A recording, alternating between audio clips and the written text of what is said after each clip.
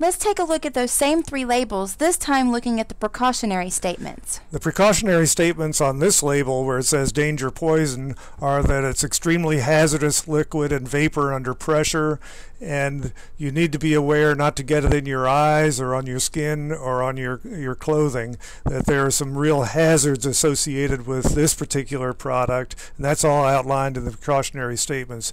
If you do have an accident and get it on yourself, it tells you what to do if you inhale it, if you get the liquid on the skin, or if you get it in your eyes. So there are specific instructions for each one of those particular kinds of accidents.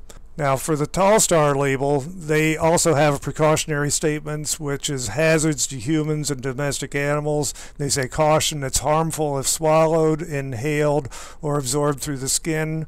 And they go on to tell you what personal protective equipment you should wear in order to protect yourself while using the product. In addition, there are going to be specific directions for swallowing, inhaling, or skin contamination or even eye contamination from the standpoint of first aid. Now for the DuPont Ultraset label, you'll see that there's a really abbreviated first aid section which tells you what phone number to call. And under the precautionary statements it says, when used as directed, this product does not present a hazard to humans and domestic animals. So in this particular case, this is a relatively non-toxic product.